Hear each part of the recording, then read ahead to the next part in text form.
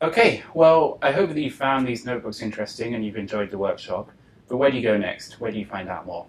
Well, the first place to look is at the draft BIPs. Those are in SIPR's BIPs repository, and you can find them under BIP Schnorr. Those are changing. They've changed recently in the last few weeks, so look there for the latest version. You can also find a reference implementation at SIPR's Bitcoin repository.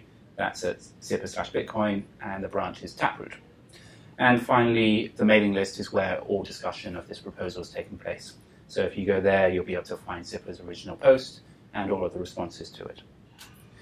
Whereabouts are we in the life cycle of this upgrade? Well, Bitcoin consensus changes follow roughly this pattern. There's some kind of innovation. In this case, it's Schnorr signatures and Taproot. A BIP is proposed, and that was done for BIP Schnorr, I think, back in May. There's a feedback process where anyone in the Bitcoin community is able to give feedback on what they think of the proposal and any suggested changes. Then at some point there'll be a protocol implementation in Bitcoin Core.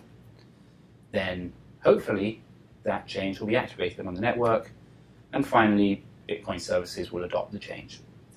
Where are we with Schnorr Taproot? Well, somewhere around here. In fact, this is more of a cycle. So ecosystem feedback feeds back into a BIP proposal. We currently have a reference implementation, which is not the final implementation, but it's a demonstration of how this might work, and these all feed into each other. So we're somewhere here in the ecosystem feedback process.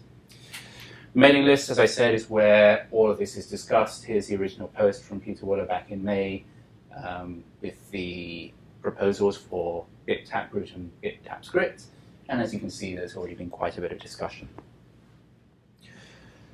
Okay, so let's return to why did we run this workshop? Well, we wanted to help share current thinking about Schnorr Taproot, and I hope we've managed to do that.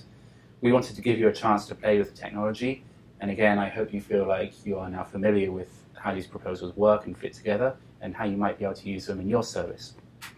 And finally, we wanted to give you a chance to be involved in the feedback process, and you can go to the mailing list, take part in that feedback process. The notebooks are a work in progress. Any contribution is welcome. You can go to github.com/bitcoinops/Taproot workshop. Any contributions, even if they're just suggestions and issues, are very welcome. Okay, thank you.